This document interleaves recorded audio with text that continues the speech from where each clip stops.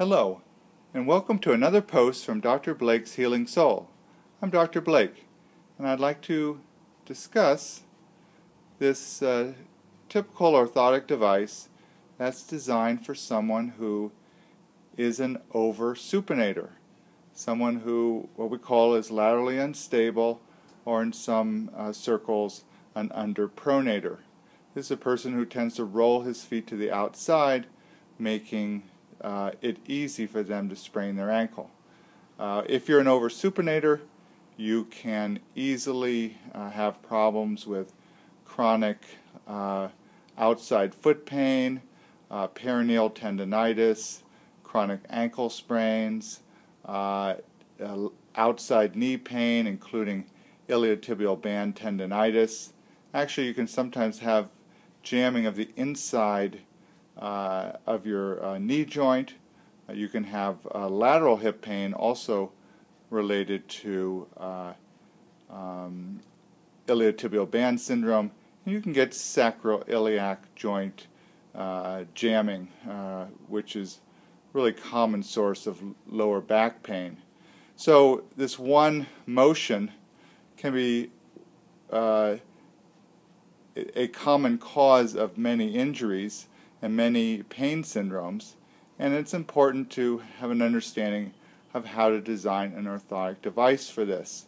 Of course, the shoes are important. So if a shoe is an anti-pronation shoe or sometimes a stability shoe, and you add an orthotic device to it, sometimes that makes you laterally unstable also, and sometimes the shoe itself forces a patient who may have loose ankle ligaments from chronic sprains, or bow-legged, which is also called tibial varum, to roll outside.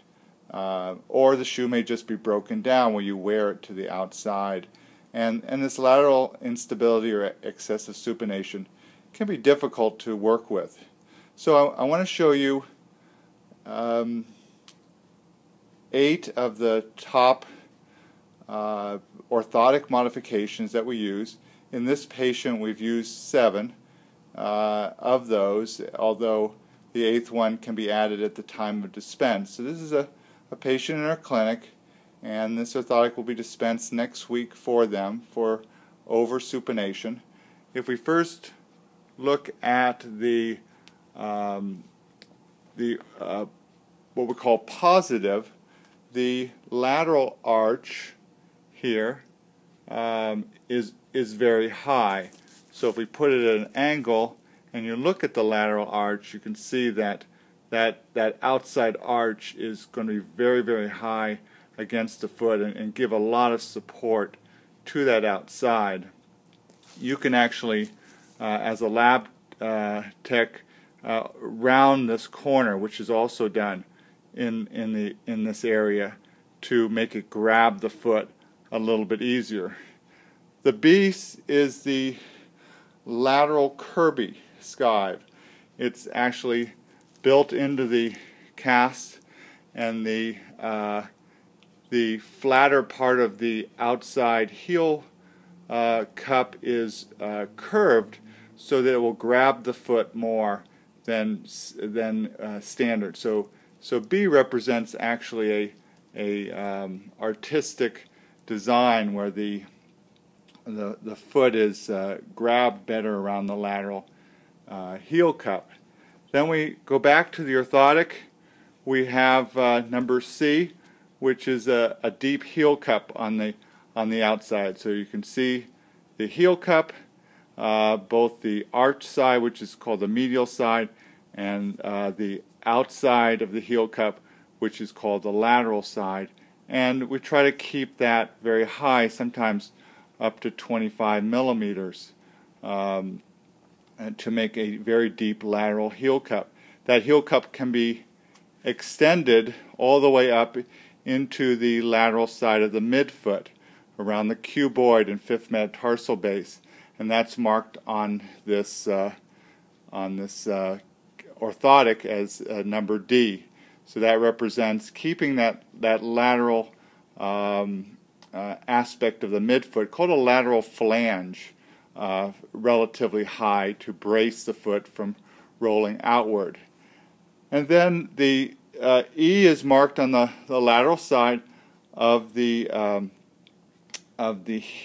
post.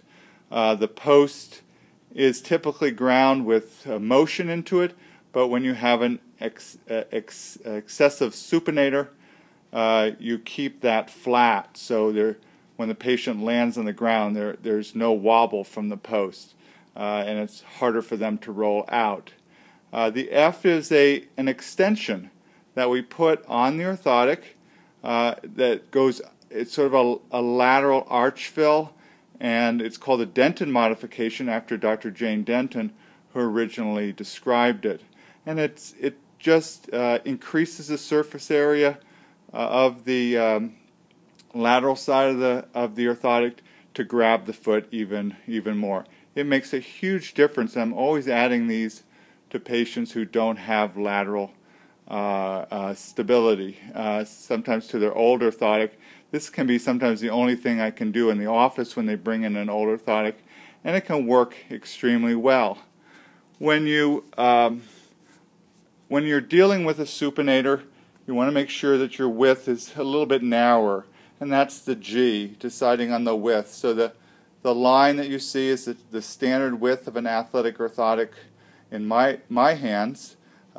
Because I wanted to sort of de-emphasize the inside arch and emphasize the outside arch, I decided to go ahead and leave it a little bit more narrow, so there'll be a little bit less antipronation and a little bit more anti-supination. And then the H, finally, is the area that's up here that is what we call the forefoot extension. You can add extensions into the top cover on the lateral side of the foot that will grab the foot a little bit more. You can put a wedge effect.